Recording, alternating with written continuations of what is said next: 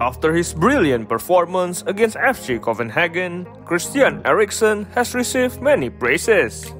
One of them is from Manchester United legend Paul Scholes.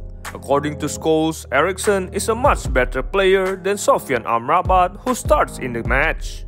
Scholes said that Eriksen can build the game and make the team play more alive.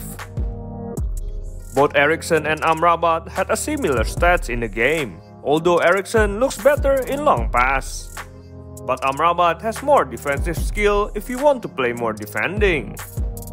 When asked about why Eriksen not starting, Ten Hag said there are many good players in the midfield. Starting both of them together might be something that Erik Ten Hag need to think about, as both of them can make United mid better. So that's it for today's video. Thank you for watching. Give it a like if you like our video. Have a good day and see you next time.